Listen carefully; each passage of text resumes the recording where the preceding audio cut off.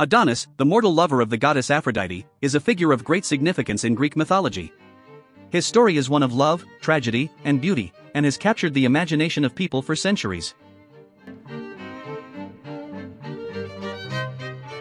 Adonis was said to be the son of King Cinyras of Cyprus and his daughter Myrrha. He was known for his extraordinary beauty and was widely considered to be the ideal of male beauty in classical antiquity. According to myth, his beauty was so great that it led to a rivalry between the goddesses Aphrodite and Persephone. Both Aphrodite and Persephone fell in love with Adonis, and each sought to claim him as their own. This rivalry between the two goddesses is a central theme in the myth of Adonis, and it ultimately leads to his tragic fate. Aphrodite, the goddess of love and beauty, was passionately in love with Adonis. She was captivated by his beauty and desired to be with him. However, Persephone, the goddess of the underworld, also fell in love with Adonis and sought to claim him for herself.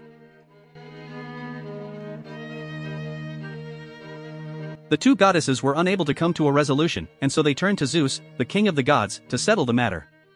Zeus decreed that Adonis would spend 1/3 of the year with Aphrodite, 1/3 of the year with Persephone, and 1/3 of the year on his own. Despite this arrangement, Aphrodite was consumed by jealousy and could not bear the thought of Adonis being with Persephone. She longed for him to be with her always, and so she tried to keep him by her side as much as possible.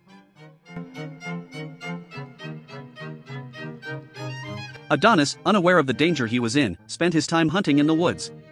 One day, while out hunting, he encountered a ferocious boar. The boar, which was said to have been sent by Ares, the god of war, attacked Adonis and mortally wounded him. Aphrodite, who was watching over Adonis, heard his cries for help and rushed to his side. She tried to save him, but it was too late. Adonis died in her arms, and his blood was said to have turned into the anemone flower.